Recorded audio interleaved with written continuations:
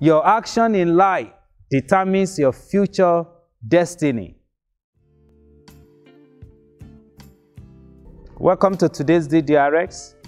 We're looking at checking your choices. Deuteronomy 30:19, I call heaven and earth as witnesses today against you, that I've set before you life and death, blessing and cursing.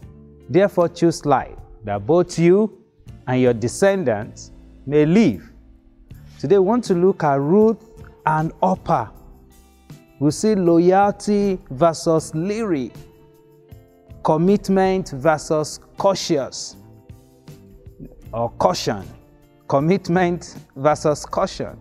Naomi in Moab had lost her husband and 2 sons, so she was left with her 2 daughters-in-law, Ruth and Orpah.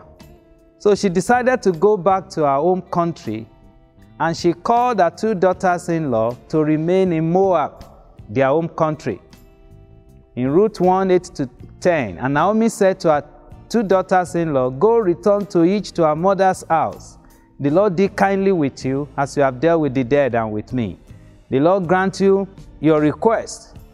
And so she kissed them, and they lifted up their voices and wept. And they said to her, "Surely we will return with you to your people."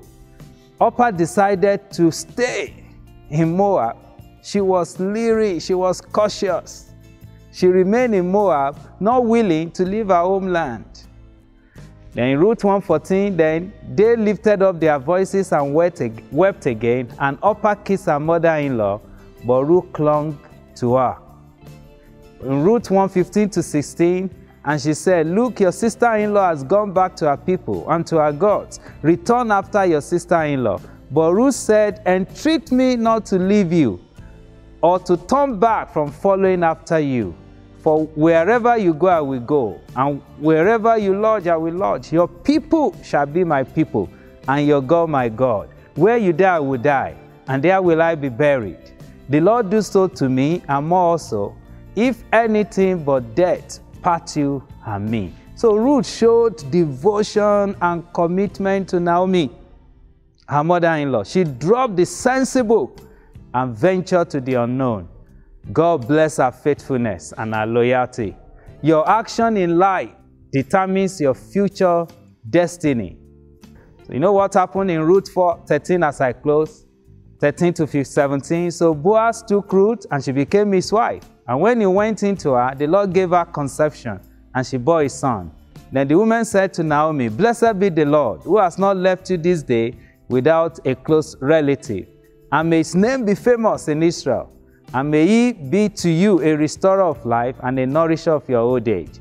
For your daughter-in-law who loves you, who is better to you than 7 sons, has borne him." Then Naomi took the child and laid him on her bosom and became a nurse to him. Also the neighbor woman gave him a name, saying, "There is a son born to Naomi," and they call his name Obed. He is the father of Jesse, the father of David.